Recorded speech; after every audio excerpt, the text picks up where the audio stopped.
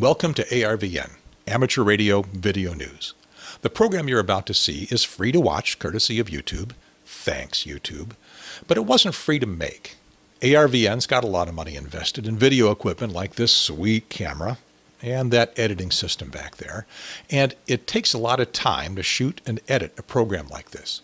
So I'm asking you to make a voluntary payment, contribution, whatever you want to call it. Just stop by our website, arvn.tv, and you'll see a link to make that payment, whatever you think the program is worth to you. I guess you could say that this program is brought to you by you. So thanks for watching and enjoy the show. It's our distinct pleasure. Oh no, tell another lie. No DCC would be without him. In the left corner, all right, Mr. Bob McGwire N4HY is going to tell us what FlexRadio has been up to. First, I'm going to tell you what this is and this. How many of you think you know what this is? It's Director of Special Projects. And this is Chief Advisory Officer. Are these two made-up titles or what? Okay, anyway. So I've left IDA in Princeton, and I'm at Virginia Tech now, where I'm Director of Research of the Hume Center. The Hume Center was started by Ted and his wife Karen. They have had a long and illustrious career in and around the intelligence community, but the United States is faced with a serious, serious problem. We need highly qualified people with technical degrees to go and work in the intelligence community or for its contractors or around the intelligence community, because it's hard to outsource project management of classified projects to India or China. So it just won't quite work. So what we find is that 90+% of our undergraduate engineering and science students at Virginia Tech are United States citizens. But we go from year 4 to year 5, and that completely inverts itself. So Hume has put his money where his mouth is, and our job is to attract United States citizen talent and keep them going to graduate school and into the community working for DOD or the intelligence community or whatever. And that's the mission. So anyway, it's an interesting new job for me, and I'm happy to be able to be here and tell you a little bit about what I've been doing. But also, I've been doing stuff with Flex, and you'll see some of a little bit of my work in here and a lot of work that's been going on in Austin in the last year.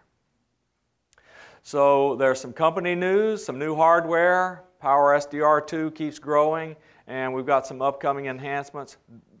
This is out of date. Most of what I'll be telling you about is already in. Okay, so this is the new building. Major increase in space. They doubled the office space on the 1st of June. A massive thing at Dayton. How many of you saw the booth at Dayton? Looked like a real radio company for the first time. You know what Streamlined Logistics Center means? They outsourced all logistics. They've got a lot of new key employees. This is Steve Hicks's wife, and she was the designer completely of the Dayton booth for Flex. So that tells you why she is very valuable to the company. She's a professional and did a great job. Neil has since moved on, but 2 more people have come in to do FPGA programming, and Graham Haddock. How many of you know who Graham is? He was he's involved in the HP SDR effort, but he's joined Flex. Graham was Motorola's senior vice president. He was in charge of all the land mobile and cell site effort for Motorola until they decided they weren't going to do much manufacturing anymore. Okay, so Graham's the designer of the Flex 1500, and he is working on commercial efforts now. Okay, so you can really hear Flex radio stuff on the air. And it's funny to me to get on 20 or 40 meters and so forth and be listening to a QSO, and somebody will be commenting on the other fellow signal, and they'll say, you know, I see, so forth and so on. Not I hear, but I see. And I'm really proud of that little piece right in the middle there. I had to fight for that. But it's all right. After we got over the what do we really want to do with it, it was a lot of fun to get it going. But this pan adapter, it's kind of changed radio in a big way. I mean, how many of us are old enough to remember the pan adapters we bought from Heathkit? But I mean, this is a little more versatile. So real men don't need, but a lot of people want them. So FlexRadio's got a knob. This is the Flex 1500, and Power SDR 2 is released, and there's a plan now for quarterly Power SDR updates. Steve Hicks, being the Vice President for Engineering and Development, has been has had a big impact. Okay, so it was introduced Dayton in last year, and the number of sales of this radio was completely underestimated. At between, it's like $760 or somewhere around there. It's really been a phenomenal seller. And they literally did have trouble keeping up with the demand. But it's well underway. The 1500 ships a lot. This is the knob. It has soft buttons. You can program them as you will, as you might expect in a software-controlled and/or software-defined radio. All these controls are remappable to different functions. I like it myself. This is the first one of these knobs I've liked. How many of you have a FlexRadio? And how many of you had the Griffin knob? Right, about half of those were, yeah, and I used mine, watched the glowing UFO go in and out for a little while and unplugged it and put it in the corner and haven't used it since. But this one I find useful, primarily because the work has now been done to help you use this knob and not lose focus on your logging program by the use of this knob. And of course, everyone who's ever run a contest knows that you do not want to be shoving a mouse over to your radio control and then back to your logging program, because you just lost 3 QSOs in all of that movement. So the way the FlexRadio and the Power SDR worked before the knob, you completely interrupted the contester's workflow. With the knob, the contester's workflow is no longer invented. That's unless you want to do something a little weird, in which case this probably doesn't support it, but this has gone a long way. And some development has gone on in software. DDUtil by Steve Nance is a big deal and helps write all these drivers to different hardware devices like antenna rotators, computer-controlled antenna tuners and amplifiers and so forth. DDUtil interfaces between Power SDR and those devices. And this knob is compatible with all the FlexRadios. Okay. FlexRadio had somebody ask them to develop a high dynamic range receiver. And the customers might be all near the front of the room, but anyway, so, or giving the talk. This is, what is this? This is a remarkable piece of engineering. So it's based on the QSD, which was first released in the Software-Defined Radio 1000, and then an analysis of what was going on in the QSD and the 1000 was done, and new improvements were made for the QSD circuit for the Flex 5000. But we knew we had left performance on the table. So the performance that was left on the table was put back into this commercial offering. So this is 32 receivers in a 6U by rack wide box. So that's a rack mountable box. So it's 32 receivers. They are phase coherent. There is an FPGA driven communications board right here, and control and data leave through gigabit Ethernet. So it's 115 dB honest to goodness IMD dynamic range, huge dynamic range for HF. Now in a normal super heterodyne receiver, what would extremely large dynamic range mean? It would mean that the mixers inside were high level, and 32 of them times 32 high-powered mixers would be lots and lots of power. I'm about to tell you one of the revolutionary things that goes on when you use the QSD. And you're no longer passing power through crystal filters and mixers and amplifiers and need to amplify it because it's a voltage sensing device and inherently fairly high impedance. And the thing you're terminating in is an A to D rather than trying to get it amplified and through another mixer. Those 32 receivers, preamps and everything flamed, FPGA poking data out the gigabit Ethernet ports as fast as it can go. So we've got everything turned on and flowing. That entire crate burns 100 watts. That is a remarkable piece of engineering. And I am really happy that this got done. Okay. So with the same entity in DoD, there's they're working on a wideband L-band receiver for this same DoD entity, and that has gone very well, and Flex is doing really well in the commercial and DoD world. Southwest Research bought a Flex 5000 and had the software modified so they could do ionosonds, and you're looking at Power SDR doing the ionosond activity.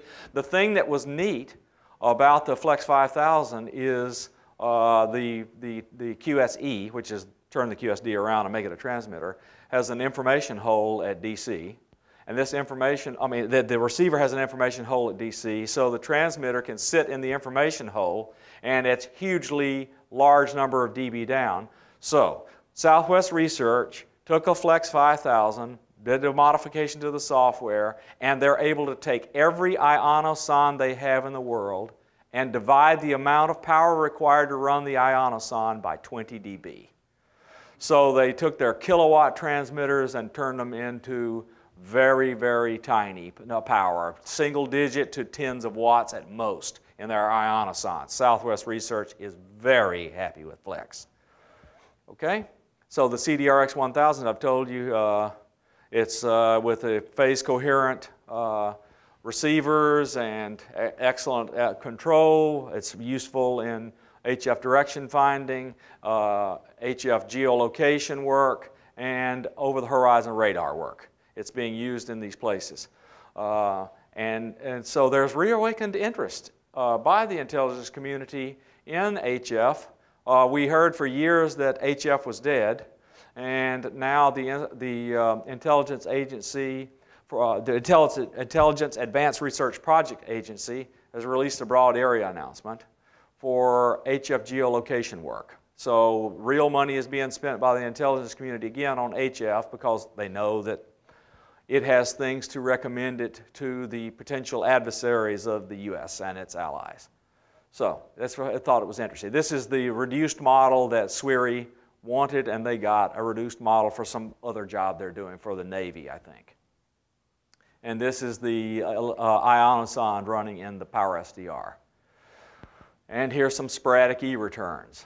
So let's talk about Power SDR for a minute. I know Gerald likes to say as often as he can that the FlexRadio equipment is the radio that keeps getting better, and that's really because the software keeps evolving. So you can, with Power SDR 2, when it came out, you got the new user interface and the ability to skin it, and people are releasing skins. So anybody can release a skin for the radio. And several people have released skins for it. So it's a completely skinnable package. You can make your own background, make it look like whatever you want. I keep waiting for somebody to turn it into the Collins S line, but that hasn't quite happened yet. And for those of you who are too young to remember the Collins S line, forget you. Okay, so now you can do multi-radio launch. So if you come by the booth later, I'll show you the thing running both the Flex 5000 and the 1500, and it figures out what radios you have installed. It saves a unique identifier for it, and when you start Power SDR, it says which radio do you wish to use, and sets itself up for it. Okay, so I am responsible for this. This is the wideband image reject algorithm. So as you may know, direct conversion receivers have suffered a problem. The problem being that when you do direct conversion to baseband, the image is not suppressed perfectly because the analog, you still have to have analog pieces in software-defined radio. So the analog pieces are when we go from A frequency direct to baseband, you know it becomes a complex signal. There's an I component and a Q component. So if the amplifiers and pieces of analog equipment, coax, traces on a circuit board, all those things, if they aren't exactly the same electrical length and have exactly the same transfer function, the same gain through them, then the I component and the Q component have different gains or different phase lengths. When you have a different phase length or a different amplitude component, then the image does not become rejected perfectly. So if I had a carrier and I was sitting at 0 frequency looking at the carrier and it was, or just slightly off frequency, just make it just slightly off frequency. Then if I looked at a phase plot, rather than being a circle on the phase plot, if the amplitude is imperfect, then the phase circle would look like an egg. It would look like an ellipse. So if the phase was perfect, it would look like an ellipse, elongated this way or elongated that way. It wouldn't be a circle. And let's suppose that there's a phase delay difference between the two lines. Then the squashed circle would be rotated. So what do we want to do? We want to be able to remove the rotation and to squash the thing back into a perfect unit circle. So that algorithm we've had in since the software-defined radio 1000. As soon as we recognized this was going to be an impediment, especially after we put the pan adapter out and people could see 100 dB of stuff, we had to fix this. Well, it was easily fixed, but the detector, the mixer in the mixer detector in the FlexRadio is a beautiful thing, very high dynamic range, but it had frequency dependence on the amplitude and phase delay. So you needed to remove this frequency dependence. I'm not going to go into the math of this, but it took me only 18 months to get it right. I'd hate to go back and have my thesis professor tell me how long it took me to tell him how long it took me to get it right, but I got it right. So now it's completely automated. You don't need to do anything. You drop on a frequency, starts listening to the band, and it figures out the image rejection calculation across the entire band. So now the frequency dependence, the phase rotation, and so forth is removed. There is one more piece of work we're going to add to this as I get time. How many of you know who Fred Harris is? Yeah, so Fred Harris is a very famous engineer, and he and I have become very good friends and collaborators. So Fred taught me the practicalities and the theory and so forth behind polyphase filter banks.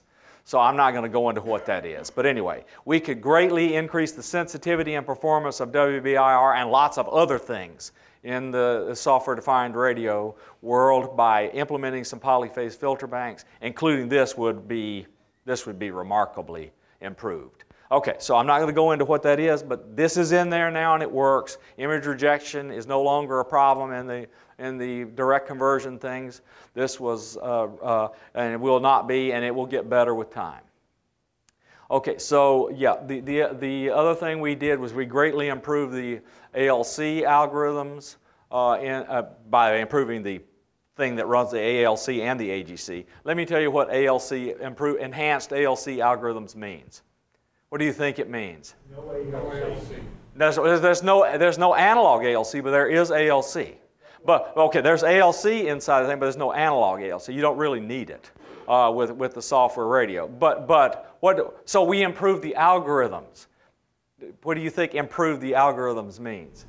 Improved software. No, it was already written. But after you write software, what do you have to do? Debug it. So enhanced ALC algorithms means I fixed an ugly pointer bug and then did some retuning, and then it worked fantastically well. So the thing that we have done in the Power SDR AGC and ALC system is there's no such thing as overshoot. The reason there's no such thing as overshoot is we can do a thing in software radio you can't do in analog radio. So let's suppose that I want to, by the time I get to out, I want to be at the correct amplitude. So I'm going to delay my application of gain to the word out until I get to the word out. But I'm going to start looking over here. And I'm going to look and see what the signal looks like while I'm here, and I'll do a little adjustment, and I'll do a little adjustment, and looking at the signal, looking at the signal, and by the time I'm at the word out, I will have figured out the correct gain to apply. So I'm going to delay the output a little bit, look at the signal for a little while, compute the correct gain, and then apply it. That means I don't have overshoot because I've anticipated the correct gain. And the amount of latency that's introduced here is well under a millisecond. You never notice it. Okay? It really works beautifully, especially after we've debugged the pointers. Okay. This was not just debugging. This was a complete, total brand new rewrite directed by Steve Hicks of how CW is done on the radio. What a remarkable improvement. If the hardware could turn around as fast as we wanted to, the software is completely capable of QSK. But the hardware turning around, going through FireWire and all this other stuff just can't happen quite fast enough to do full QSK. But it's very good semi-break-in performance. It's just a complete transformation. So it was rewritten from the ground up, and it does work beautifully. And this is part and parcel of the same thing. And I'm not going to go into this technical mess. Just let's say that the transmit, receive, turnaround stuff is all improved, all the kind of funky pings and all that stuff that were requiring delay and so forth, all of that's gone. It's just fixed. It works. Okay, so you can do synchronous recording between the two receivers in the Flex 5000. And I like enhanced signal clarity. How do you like the trademark on that? That's cool. So let me tell you what that means. I've got two coherent receivers hooked to two antennas. I can do diversity work and phased arrays. So they wanted a sexy name for phased array or diversity, and so they called it enhanced signal clarity. Okay, so so one of the new engineers hired by Flex came in, and he was asked to work on the automatic antenna tuning unit in the Flex 3000.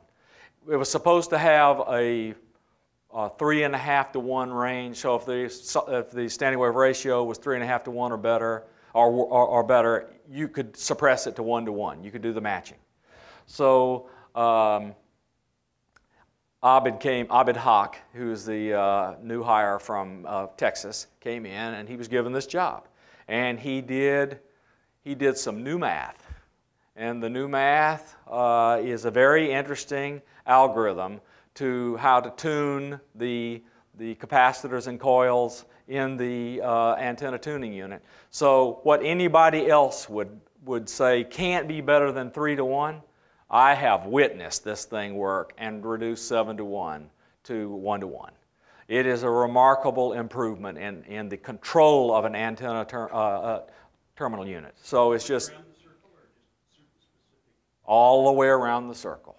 It doesn't matter whether it's capacitive or inductive, it just works. It is a remarkable piece of work. I mean, it's really, really nice, and it's very fast, and it's a really good piece of work. And look, this is what they're willing to claim because they have not gone out and tested every possible load. I'm telling you, it tunes greater than 7 to 1. It's just remarkable. And this design was, well, you know, we only need 3 to 1. Let's get it to work. And they got 7 to 1, and it'll do more. Okay, so the Flex 1500 is now well supported, and it really does have excellent CW performance, and it's USB 2. Making it, you know, easier to set up, and uses live USB. So if somebody had the time, they could easily write a Linux algorithm, Linux driver to support it, and it would be good. That just hasn't been done yet. But it could be because it uses live USB. And this is a 5-watt radio, and there you go.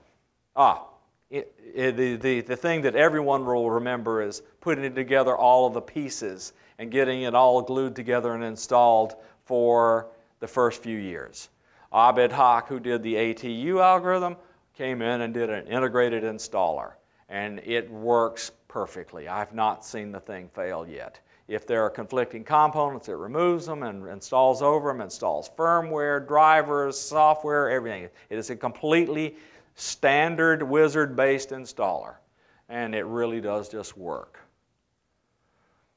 Okay, so Power SDR 2.1, it was released. So this is a little old. So we have FM support now because the VU module has been out for a while, and FM is now supported well for repeaters. Pre-emphasis and de-emphasis is now added to the stuff that I did without bothering to do pre-emphasis or de-emphasis. And the tones are available for repeater control, and there are new forms for working the FM modes. And there's all brand new memory management plans so you can store all your favorite repeaters and offsets. And so lots of bug fixes and other things were done. And it is released. And here's the new FM control panel. You get the idea. And these things are saved in memories for quick recall. And here's the memory management form. It looks like others you've seen where you've got computer desktop control of your whatever, your FT817, and you load a bunch of memories in and it saves it. That's done automatically now in Power SDR. So, yes.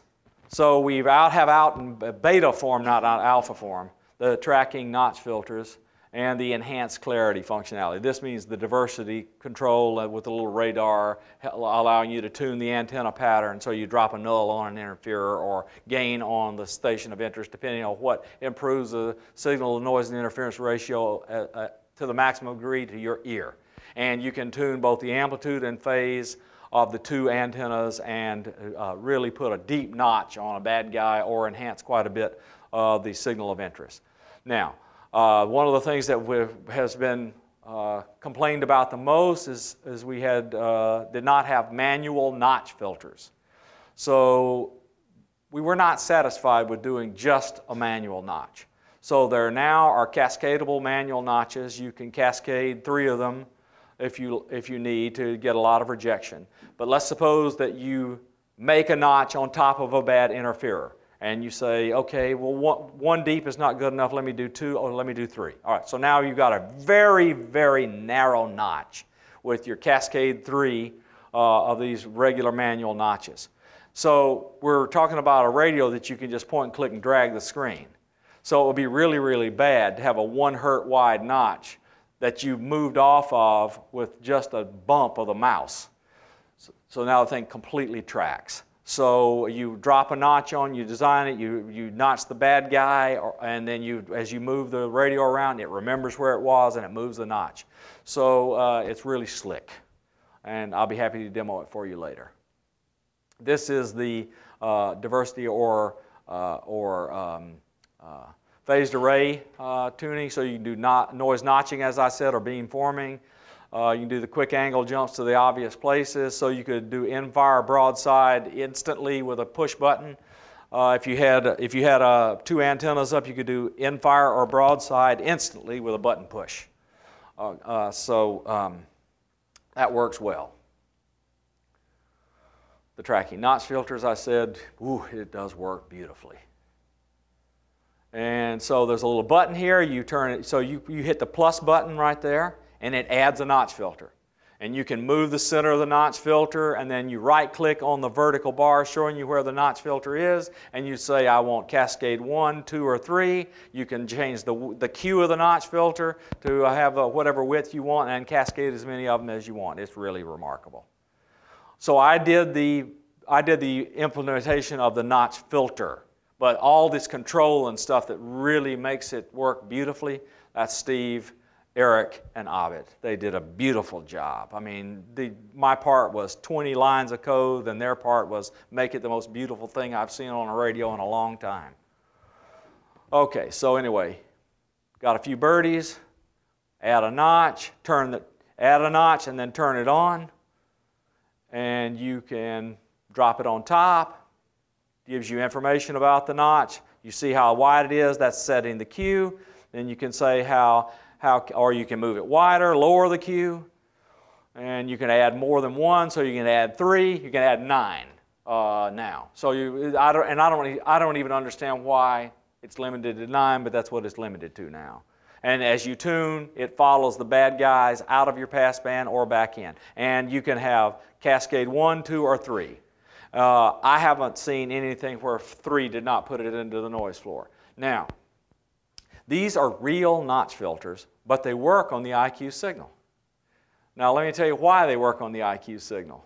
Because after I've done the passband filtering for IQ, it doesn't matter I'm using a real filter. Only the part of the signal that's on the sideband I care about is impacted by this. So as long as you cascade this after the passband filter, it works perfectly as an IQ notch filter and costs much less to implement than a fully complex notch filter.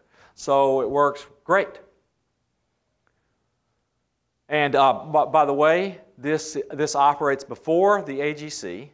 So when I notch a bad guy out, my meter and AGC are no longer captured by the bad guy. So it's remarkable to see a signal way up here in your passband, notched to the noise floor, and then the little weak guy right there come right up out of the noise because you've notched him into the noise floor. And this is yet another testimonial for how good the AGC is. How many of you have gone to Leif Osbrink's Linrad page and looked at his evaluation of AGCs? Have any of you done this? Yeah, if you'll notice, one of the few AGCs which survives his scathing scrutiny was the Flex SDR AGC, and that is because he dropped a monster signal in right next to a weak guy, and the weak signal could be heard, whereas the AGC and every other commercial radio he tested, you could no longer hear the weak guy next to a strong guy. The AGC system in them had moved it above the noise floor and put the weak signal back into the noise. So anyway. Okay, so were there any questions about what was going on? Yes? What was the name of that site for the evaluation of the AGC? Okay, so if you'll Google Linrad, Leif, L-E-I-F, AGC, one of the top answers will be his evaluation of AGCs. L-I-N-R-A? L-I-N-R-A-D, Linrad. Leif is an interesting person. SM0BSZ, Leif Osbrink, and he is a physicist from Sweden. And he has been the instructor to many of us on how good algorithms could be done in software-defined radio. He is on our software-defined radio committee. He was one of the earliest members, recruited early by Doug when Doug was the SDR chairman, and Leif is a very, very smart man. I would not write the code the way he writes it, but always you want to watch what Leif does and steal the good ideas, because he's open source like the rest of us who do this and don't do it for a living, and the ideas are there. There are completely public domain, so it's a very good resource. He encourages you. Yeah, he encourages you to take, because what he wants is people's radios to perform better on both transmit and receive, and it's open source and it's public domain. There are no copyrights or licenses on his software other than the implied copyright, which he expressly gives away. The Leif is spelled L-E-I-F. L-E-I-F. Somebody getting a little problem with the back. L-E-I-F, Leif. And Osbrink has a diacritical mark over the A, so don't bother with that. But it's SM0 or 5 BSZ. 5. SM5 BSZ. Bravo Sierra Zulu. Yep. Any other questions?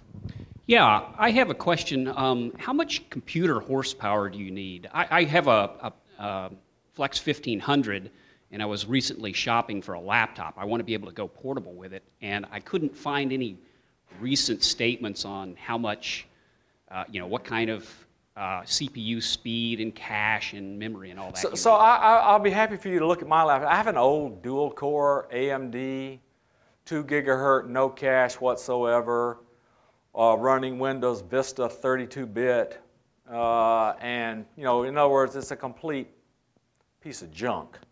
And it runs the 1500 and the 3000 simultaneously with no problem.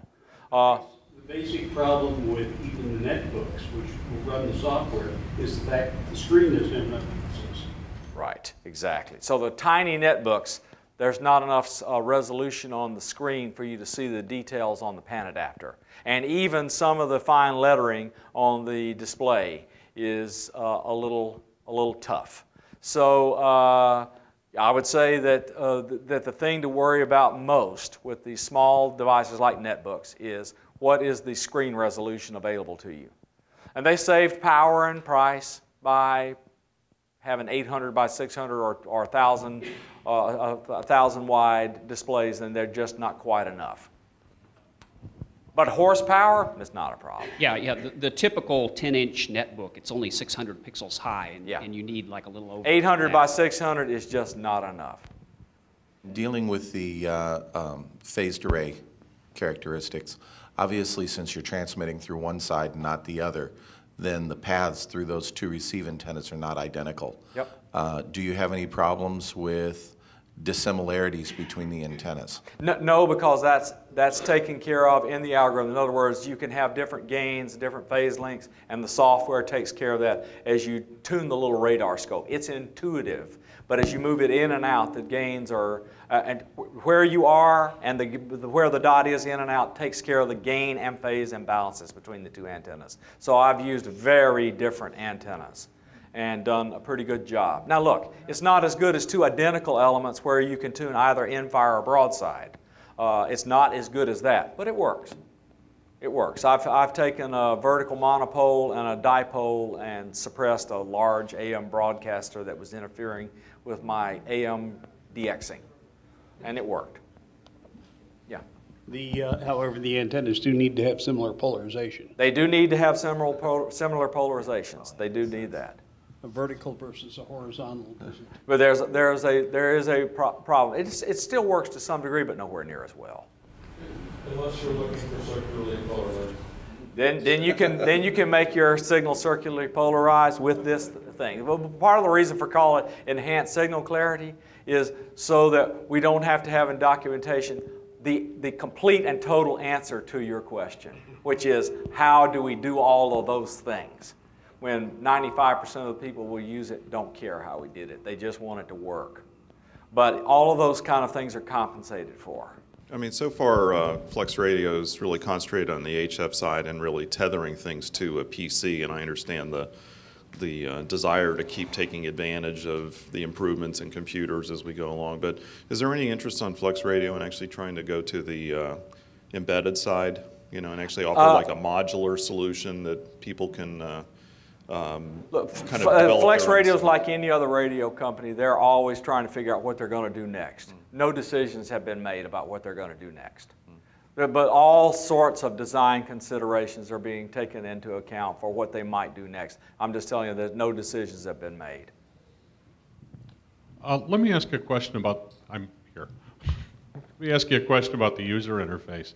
I know that they've made capabilities for skins now, but I'm wondering if that goes to the point of being able to rearrange buttons, or is it simply change? Okay. Oh yeah. And so is the underlying API of the radio exposed so that you can pick up those functions and define them in new controls? Okay, so a lot of people have heard of like deep impact and wonder what it may be and so forth and so on. So the answer to your question is, because Power SDR grew in this organic mess, the answer to your question is no. But what will replace it, primarily deep impact, is expose all the layers of the API and separate radio functions from GUI functions to hardware control functions into separate layers so that you can do that kind of stuff. That's really what deep impact is. And it's just not done yet. It will be done, but it's not done yet. It's being worked on all the time. But as you know, a small company, they've got a lot of demands, and my friends and I, being customers of them, kept a small number of people very busy in the last 2 years, developing these commercial offerings. So something had to suffer, and Deep Impact was the thing that suffered, all this commercial work they were doing, because they just didn't have the people to do both. Bob, what's going to be the next phases of adding programs to it?